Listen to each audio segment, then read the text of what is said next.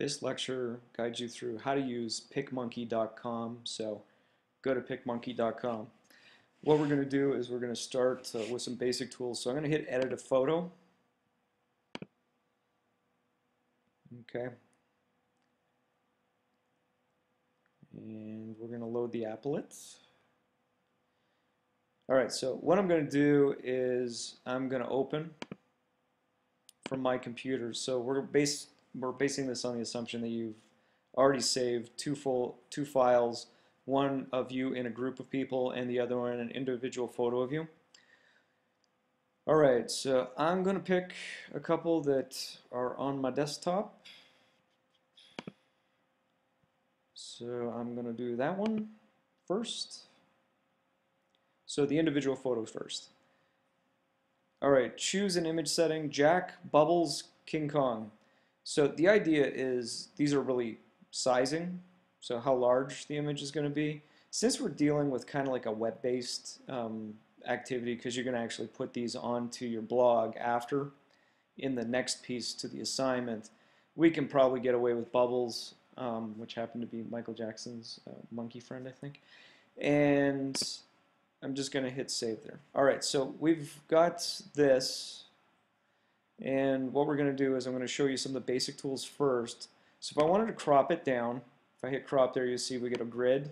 So I can crop it. So if I want to bring it in a little tighter and lose some of the tie, I can. We can also change the proportions.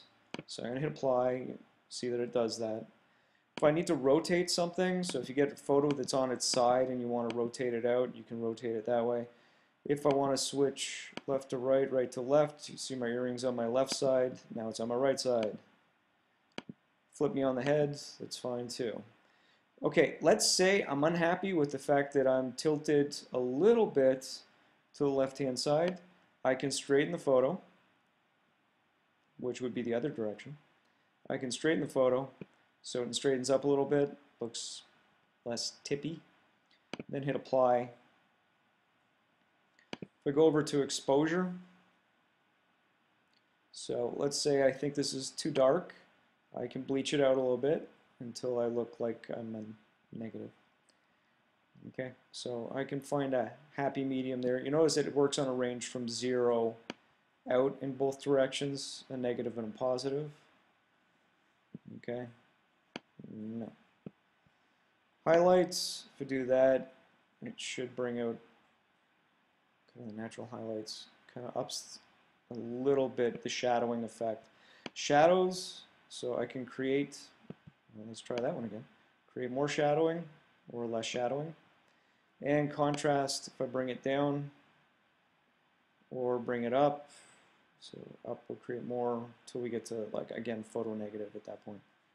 Super saturated, and a little bit more, a little bit more.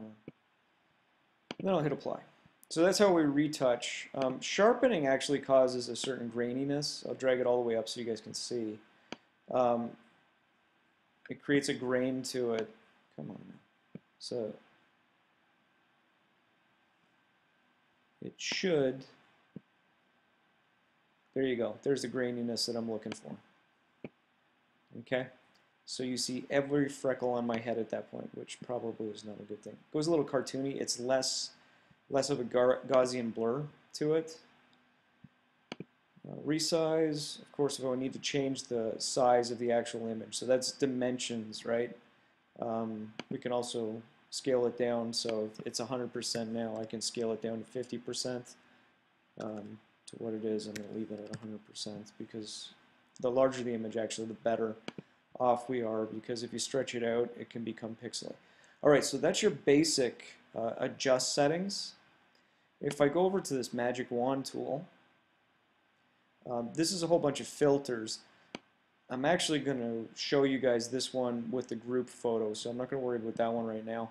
If we need to do a little retouch, so touch up, so let's say I wanted to get rid of some of the blemishes, so let's change the brush size.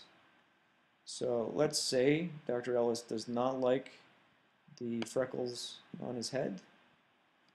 I should be able to kind of create a blurring effect. as I click on them.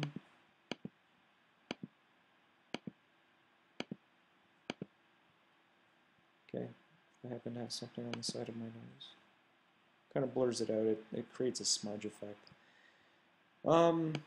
I can, sure, why not?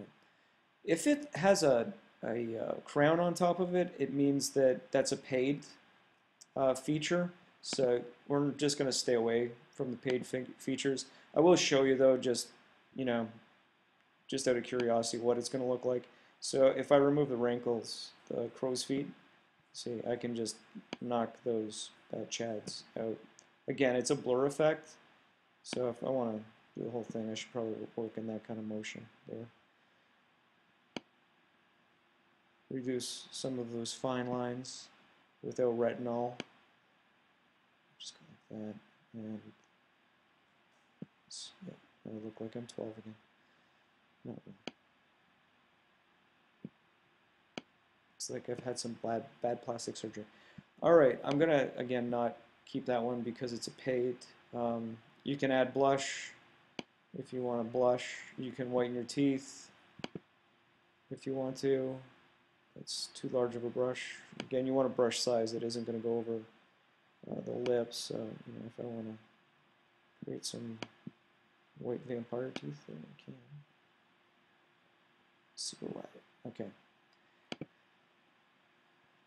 Lip tint. Let's say I'm unhappy. I can go over with a little lip tint and make myself incredibly orangey for some reason. No, I won't do that. Okay, etc. You get the idea, so you can play with those. If you wanted to add text on top, I'm not a big fan of text over top of pictures for labeling. You can if you want to put like a watermark or something on that. So basically you just add text and drag the text box. I'll just do it so you can see it. Drag the text box around. Again, not a big fan, so and believe in it. You can also add on overlays. So if you're feeling like you're in a really edgy junk kind of mood and you want to put the little heart on your broken heart on your forehead, you can. It needs to go away. Again, I mean, there's a lot of stuff on here. If you want to mess around with it just because it's entertaining, you can mess around with it just because it's entertaining. Okay? But you get the idea. You can actually create structure on top of that one's much better. I like that one much better. On top of the pictures. At that point, again, since this, I'm requiring you to have a couple of features on here. This creates a frame. This feature here creates a frame around the image. So you can test those out. What I'm requiring you to do for this assignment is actually a Polaroid, just so I can identify it really easily. So we'll put the Polaroid on there. You can, of course, change the background color if you wanted to match whatever design you're going to put on your blog. So you can kind of keep the color palette the same. It's hideous.